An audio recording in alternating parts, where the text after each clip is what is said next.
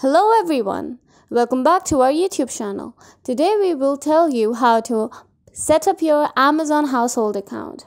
If you're interested in the video, let's get started.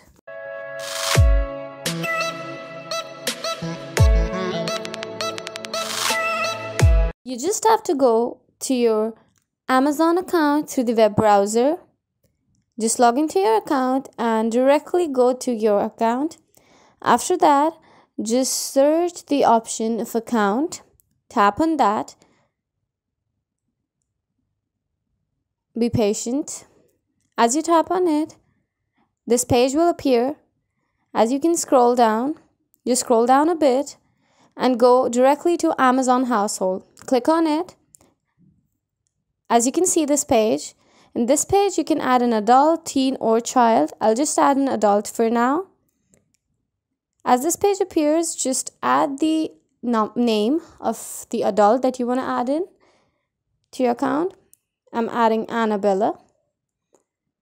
Also add their email address.